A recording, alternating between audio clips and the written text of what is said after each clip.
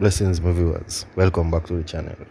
Watch, like, share, comment, and subscribe. A cop report decline in murders in St. James.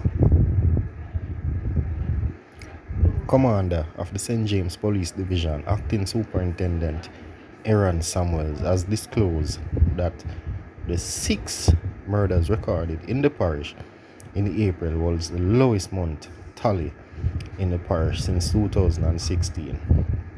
He provided that data during this address at the monthly meeting of the St. James Municipal Corporation on Thursday for the month of April. We saw the division recorded the lowest death figure of a month since 2016 with 6 murders.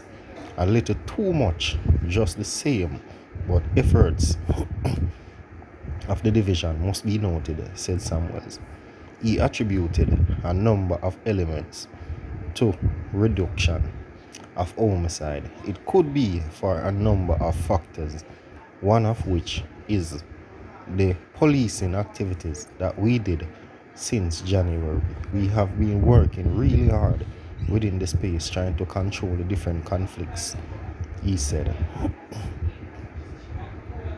In April, there was an initiative right across the country to hold crime down, and I believe that we benefited from the work being done right across all divisions within the space, and it is something that we hope to continue, especially in the Area 1, to push criminals right across the area. He added that in effort to keep the momentum of the reduction of murders, the police will be stepping up its partnership with communities. What we are trying to do now is to ramp up partnership that we have with the communities in order to ensure that we try our best to maintain our reduction going forward, Samuel said. Since the start of the year, St. James Police Division has recorded 48 deaths, 8 less than the 56 over the corresponding period of last year. I do believe that is still too much. Too many people's life has been lost in Jamaica.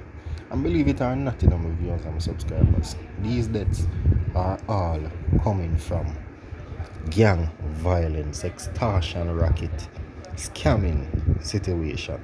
Watch, like, share, comment, and subscribe to the channel for more. Bless up.